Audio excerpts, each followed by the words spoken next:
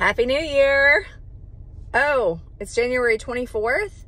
Wow. Well, this is the first day that January has started in the Jenkins household, because for 5 days we were home with COVID, and then for 5 more days we were home for snow.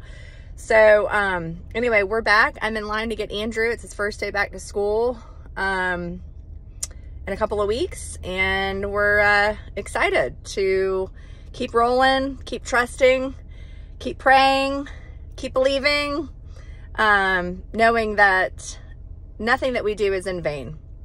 Sometimes it seems like it though, and sometimes we speculate too much, you know? So trying to bring a little levity to the world today. I hope y'all are having a good day, and let's keep showing up, being loving, helping people sometimes who don't even know they need help.